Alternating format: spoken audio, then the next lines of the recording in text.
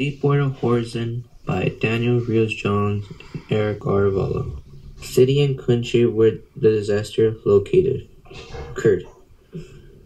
Deepwater Horizon oil spill, also called the Gulf of Mexico oil spill, largest marine oil spill.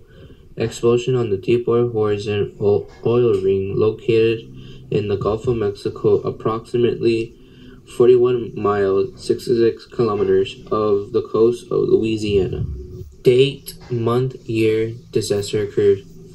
It all started in April 20, 2010 and ended at September 19, 2010. Specific cause of the Deepwater Horizon.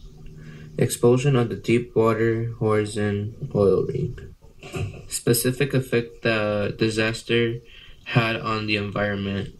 Birds, sea turtles, marine mammals, fish, oysters, crabs, and coral, seagrass, mangroves, and wetland vegetation. Specific effect the disaster had on humans. The oil spill caused shortness of breathing, headaches, skin rash, choke and cough, weakness, disease speeds, painful joint, and chest pain. Explored and sinking refuge in the death of 11 workers on the Deepwater Horizon in the largest spill. Here's some pictures of the disaster occurred.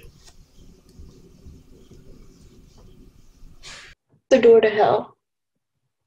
The Door to Hell is located in Darvaza, Turkmenistan. This happened in 1971, and 50 years later, the fire is still burning. What caused it? The Soviets had oil rigs that were in the middle of the desert, and there's a soft spot where the oil rig was located, and it created a crater, and it started leaking methane in the air. So when the Soviets saw this, they thought, well, we're just going to light it on fire so it won't kill anybody. And they thought, oh, it's just going to last for about 2 weeks or something.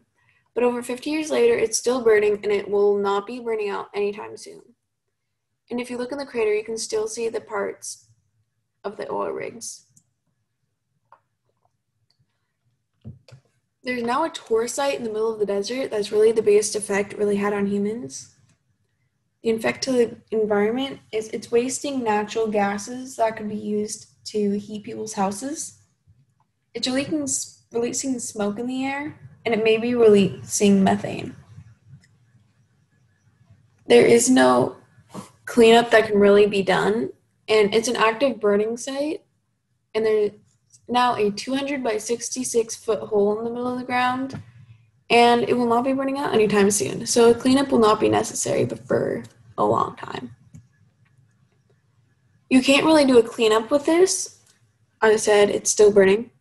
It's a natural gas, so it's not like you can just get water. It will actually make the fire worse. The government can keep this from happening again by not letting the Soviets near any of their new oil sites.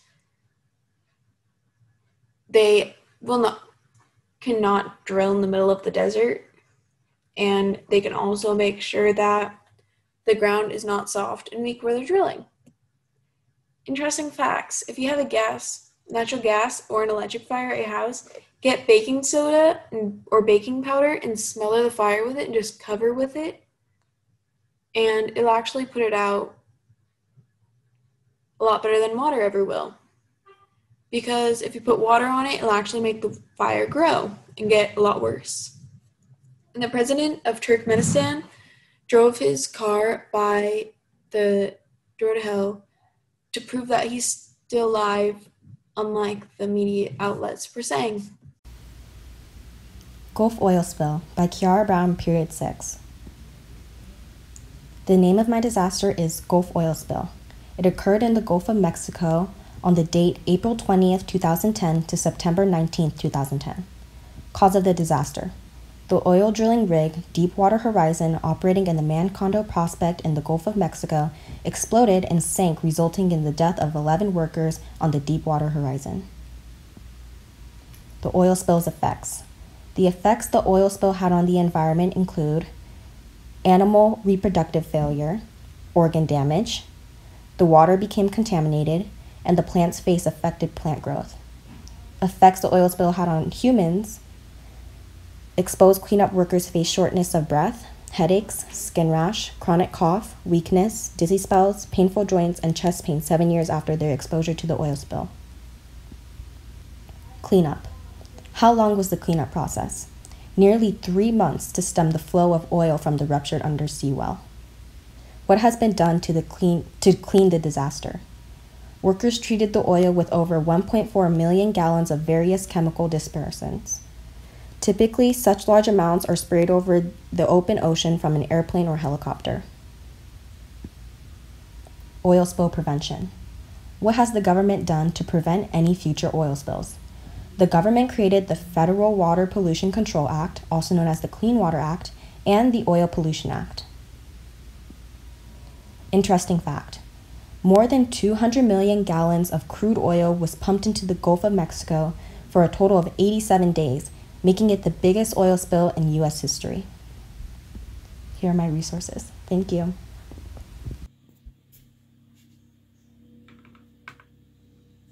The Mississippi Dead Zone varies in size each year and may extend from the Louisiana/Alabama coast to the westernmost Texas coast.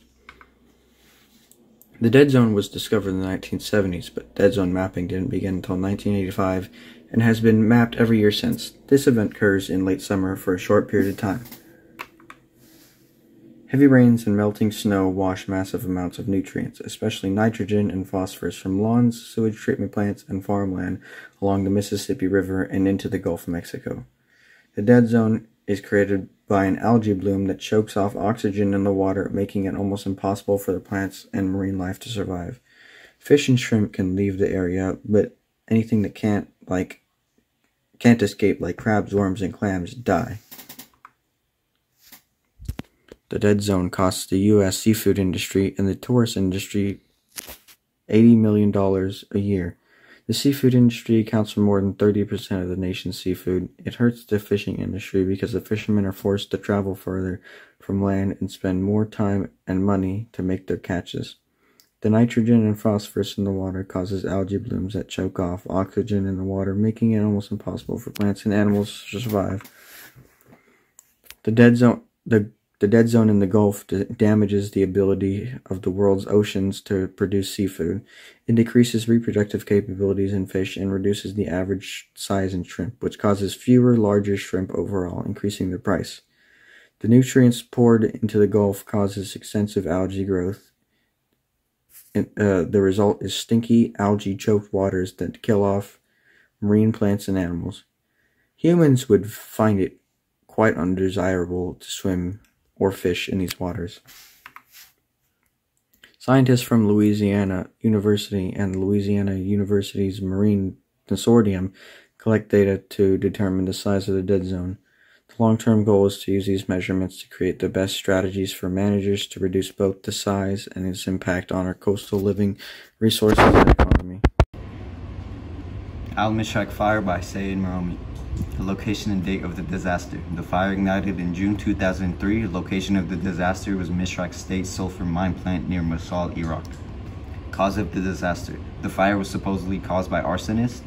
The large flames was due to the location, which was a sulfur mine company. Sulfur is a very flammable chemical element. While airborne, it could be ignited by friction, static electricity, heat, spark, or flames.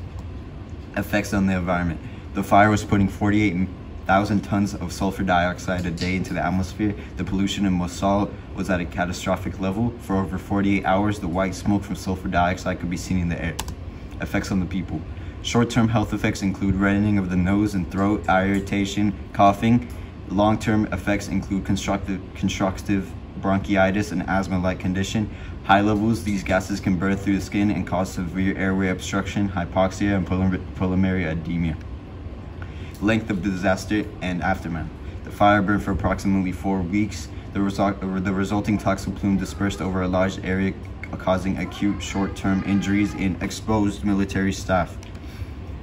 What was done to stop the fire? The fire was now physically stopped by the people. They let the fire burn out. After the fire was burned out, they cleaned up the area where there was still dangerous fumes. Why it cannot happen again? Iraq's government created stronger penalties and consequences in regards of the large arson attacks across the country. In some instances, the death penalty is the most reported outcome. Interesting facts. The fire burned for almost a month, becoming the largest man-made sulfur fire in recorded history. It released roughly 42 million pounds of sulfur dioxide, as well as a significant amount of hydrogen sulfide. These are the sources. Thank you for listening. The Seveso disaster. Where did the Seveso disaster happen? The Seveso disaster occurred in Maida, Italy, which is about here. When did it happen? The Seveso disaster took place on the 10th of July, 1976. Cause, or why? The exact cause is unknown. However, it's highly speculated that an unforeseeable exothermic reaction with increase of temperature, slow decomposition of the reaction atoms, formation of gas and rise in pressure was the reason. Effect. All animals in the contaminated environment died from either human hands to get rid of the chemical from the food chain or spontaneously from the chemical. 99.64% of the animals in the contaminated zones were spontaneously killed by the chemical disaster, and the rest by human hands. Plant life was miraculously unaffected, however, since the chemical can be found in the soil. The areas are still off limits, though. Humans. There were no human deaths said to be caused by the disaster. However, around 20,000 people were in the area, and very close to that amount got very, very sick. It took 8 years to complete the cleanup, and since the identification of the contamination sites took so long, many people fell ill. Some methods of cleanup include making the sites off limits, killing animals that were infected as for the chemical not to spread through them, and cure humans who fell ill from the disaster, which surprisingly and luckily wasn't as hard as it may seem, with antibiotics being something to be used to help. Preventive measures to prevent another Seveso disaster from happening. Changes in the facility's design and designs that have come after it have been made safer to prevent another tragedy, as well as more strict policies in how the facilities are operated. Fun fact: the waste from the disaster was put into canisters fit for nuclear waste. These are pictures from the Seveso disaster. This is somebody who seems to have died to it. However, legally there was no record of somebody dying. And this is some of the gas in a higher quality picture. And this is also chemical formula for what happened. These are my resources. Thank you for listening to my presentation. London's Deadly Fog by Evelyn Tran, period 6. What is the Deadly London Fog? The Deadly London Fog, also known as the Great Smog of London, took place in London, England, and reigned terror from December 5th, 1952 to December 9th, 1952. The Great Smog of London was caused when the usual fog mixed with smoke, which is quite common in London, never dispersed. The high-pressure water system in London had created a warm layer of air around the city, and without wind, the smog couldn't escape and mix with acid sulfur particles while trapped in the city. What did the fog affect? No birds flew the skies for days. They had all rushed into buildings to try and escape the dark fog that now smelled of rotten eggs. Robberies and thieveries had also increased during this time due to the fog allowing an easy getaway. Schools and transportation was also banned as people were advised to stay home, and ones who did go out would come home with their faces covered in black soot. It was especially lethal to those with smoking problems, elderly, and young children. Some Londoners had even reported not being able to see their own feet. Aftermath. It is estimated that the fog had initially killed more than 4,000 people and hospitalized 150,000. The detrimental effects lingered and had killed around 8,000 to 12,000 lives even after the fog had left the city. Thousands of animals had also been reported dead. Initially, the British government wasn't too concerned about the fog. After all, this type of fog was pretty common in London. However, after an investigation, Parliament had passed the Clean Air Act of 1956. This restricted the burning of coal in urban areas and had authorized local councils to set up smoke-free zones. This new act had took coal away as the most primal source of heat and power for years before electricity and oil became accessible. Not so fun fact, a similar fog to this occurred again following the Great Smog, but only injured 750, and was never to such a scale as this was. Ecocide in Vietnam. Started in southern Vietnam in the jungle terrain, the worst of it was at the Da Nang International Airport. Happened on October 8, 1961. Because of Vietnam's jungle-like landscape, visibility was very low, which made it easy for the U.S. to get ambushed. To make it so they can see, the military created synthetic auxins that defoliate the jungle fast, but researchers found out that it could be a weapon of war because it could be used against humans. The U.S. started to put it in Vietnam food supply in their crops so they can force people into the big cities where they can be controlled. 20% of the jungles were destroyed. There's a huge decrease in plant and animal populations, and the soil lost most nutrients, which caused the farmers not to be able to grow crops. Most farmers couldn't grow crops anymore, and they had to move to big cities to survive. It also caused a 300% increase of birth defects and a 50% increase of stillbirths. The U.S. started the cleanup 6 years ago and is still an ongoing process. They built a football field-sized oven that baked about 160,000 tons of contaminated dirt for more than 60 degrees. In 1971, the United States and Vietnam government banned Agent Orange from ever being used again. So the U.S. took responsibility by giving 52,000 veterans $3,800 each. Here are before and after pictures. Agent Orange is a fat soluble, which means that it enters plants, animals, and people through touch or ingestion. If not ingested by a plant or animal, Agent Orange quickly dries and becomes unusable. Here are my sources. Jilin chemical plant explosion. It happened in Jilin City, Jilin Province, in China, in November 23, 2005. 13, my bad. These very explosions were caused by a blockage in the plant's processing tower, given the name Jilin Chemical Plant Explosion. There's a blockage in the chemical plant's processing tower because of a worker's failed attempts with a lack of government and company supervision and monitoring. The explosion polluted the Songhao River, the main source of water for many cities, forcing water to be shut off in major cities. A lot of fires were started off due to this, and even though it was cleared after a day, it still released harmful gases, then destroyed the ecosystem and ruined freshwater sources in the end. Many explosions over a period of an hour killed and injured dozens of people and forced tens of thousands of residents to evacuate away from the site. Many could not drink water for a week and witnessed their polluted waters and homes. Many hydropower stations began releasing more water into attempts to take out the chemicals that have flown into the Songhao River. Many water supply was cut off until November 18th, and a water supply was restored on November 23rd. The government asked hotels and restaurants in the city to provide room and evacuation for people who had to get out of the city. Investigations also happened as soon as the disaster was treated to see what had caused the disaster. The government started to properly check the chemical plants and became more careful with how they treat and manage it. After the result of the explosions, they tried to make low productions in order for a future disaster happening so that low casualties will be caused. Fun fact, the Jilin chemical plant explosion happened 10 days before I was born, and the water supply that was affected was treated when I was born. 100 tons of pollutants containing benzene and nitrobenzene polluted the Songhao River, which is why people got leukemia drinking the water. Here are the sources. Click the link. Castle Rabble. About Castle Bravo.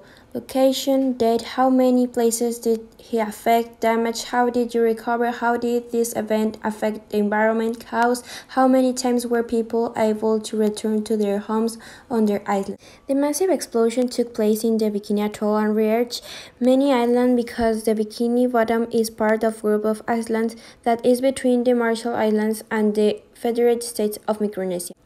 Date. One of the most devastating tests was the so-called Castle Bravo operation launched on Bikini Atoll on March 1, 109,054, in which a hydrogen bomb was detonated with a power of 15 megatons, 100 times higher than the Hiroshima bomb.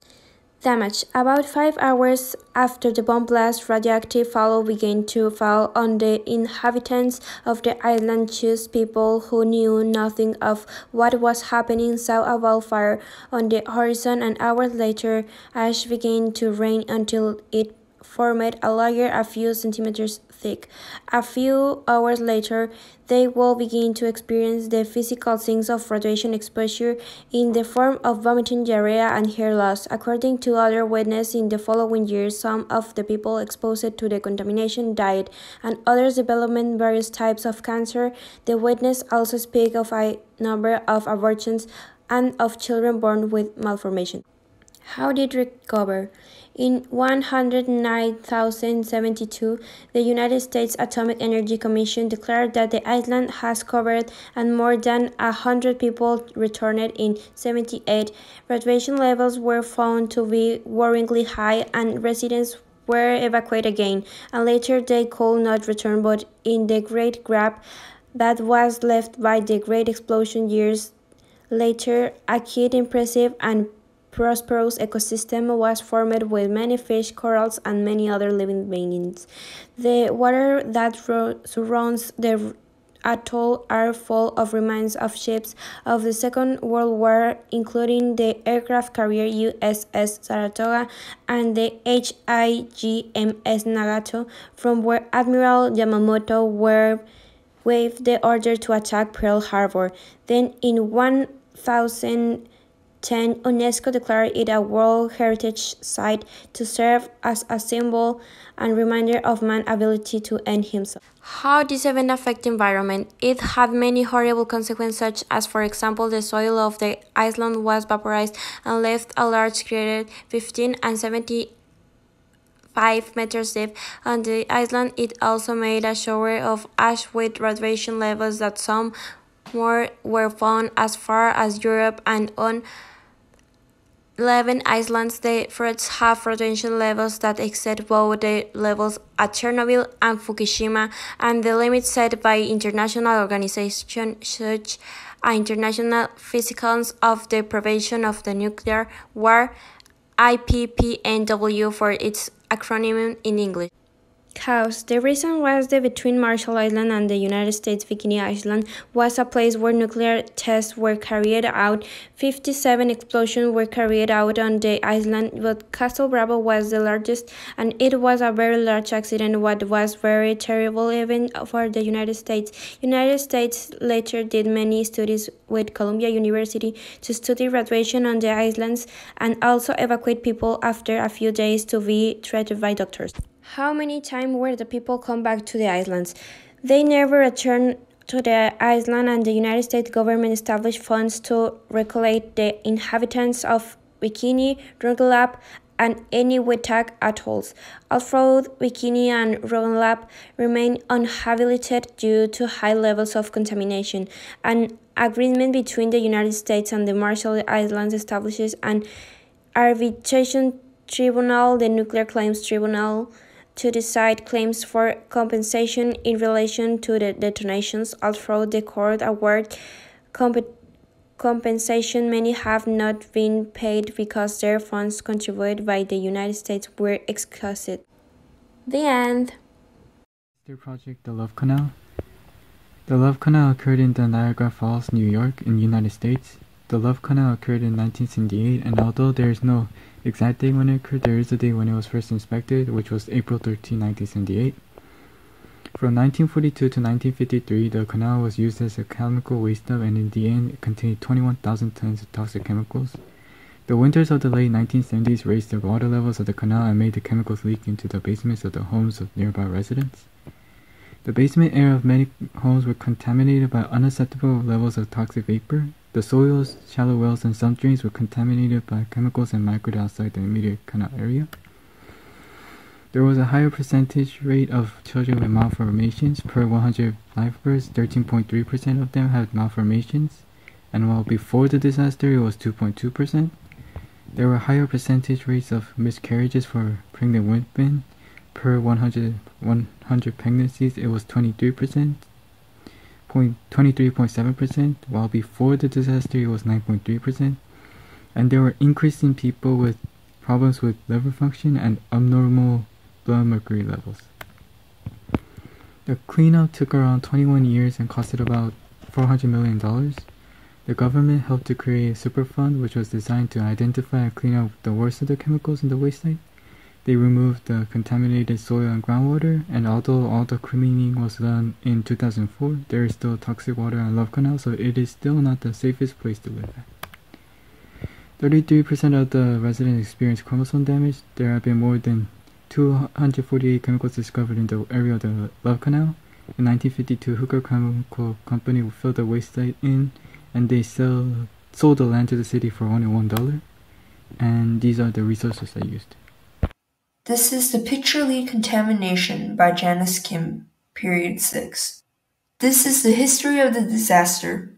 The location is Pitcher, Oklahoma, United States. The date is 1920 through May 10, 2008. Some fun facts about this disaster is that an EF4 tornado hit the town and 90% of the buildings were in critical condition. The disaster was caused by mining. The effects on the environment was that the area was filled with toxic waste and the groundwater was contaminated by lead. The effects on humans was that the residents were exposed to harmful toxin.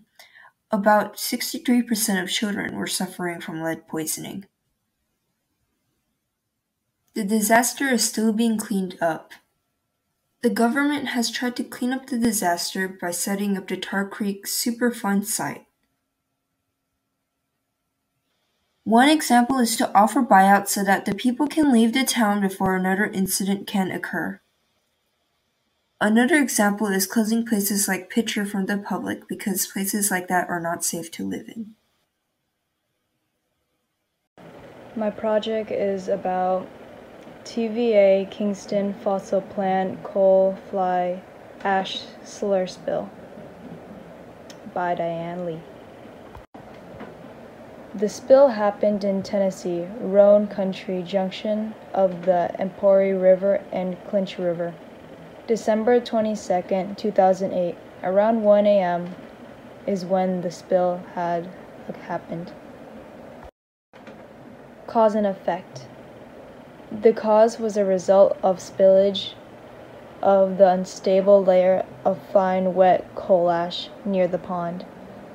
The effect was it got into the waterways of the Empory River and Clinch River. Lots of toxic byproducts like arsenic, lead, mercury, and others got into the river. It covered at least 300 acres of land. There was at least 6 feet deep of ash. It also contaminated the water. Effects on humans. No injuries or deaths for civilians. People's homes were destroyed. Around $1 billion in property damage. Around 400 workers gotten sick from the exposure to the ash. Their fish were contaminated, so they weren't allowed to eat it. Fly ash can trigger asthma, inflammation, and immunological reactions. People that clean up the mess got illnesses like brain cancer, lung cancer, leukemia from long-time exposure. 44 workers died from the cleanup. The cleanup. They used bulldozers, backhoes, and amphibian equipment to clean. It took over 45 months, around 3.75 years to clean. It took approximately $43 million to clean it up. Hi, my name is Bill Nguyen, and my project is Dust Bowl. City and country disaster. The first Dust Bowl to ever occur was in the United States of the Southern Plains, Oklahoma Panhandle in 1930. The day the disaster appeared, there's no specific date for the first Dust Bowl appearance. However, there was the year 1930, and the worst Dust Bowl to ever happen was in April 14, 1935. The last Dust Bowl that ended was in 1939. Cause of the disaster. After the Civil War, economic, farming, and high temperatures, federal land policies, and the other cultural factors changed the regional weather, so poor technology back then caused this disaster. After the disaster, it came with farmers and left with no homes, and the crops were all flattened, and there's drought. And the prices for the crops grew larger because of the drought. How to clean up the disaster. After more Dust Bowls in the past, the government decided to start a campaign in 1937 to help farmers in the Dust Bowl to teach them another way of planting and plowing so they can conserve the soil. The result in 1939 was that the drought had ended and the rainfall had begun to fall. How the government would try to prevent it. First, they'll have farmers get rid of all the dead crops by bribing them with money. After all the dead crops are gone, the federal government plants millions of trees, just like the federal government in 1937, planting over 220 million trees on where the Dust Bowl came. Result of the disaster. The result of the first Dust Bowl disaster had left people and livestock killed, with the soil for crops were all missed. The ending of the Dust Bowl in 1939 ended in over 500,000 Americans becoming homeless, which caused 3.5 million people to migrate from the Great Plains. One interesting fact is that the Dust Bowl was called the Dirty 30s because the Dust Bowl had happened in 1930s and ended in the 30s, 1939. And these are my sources.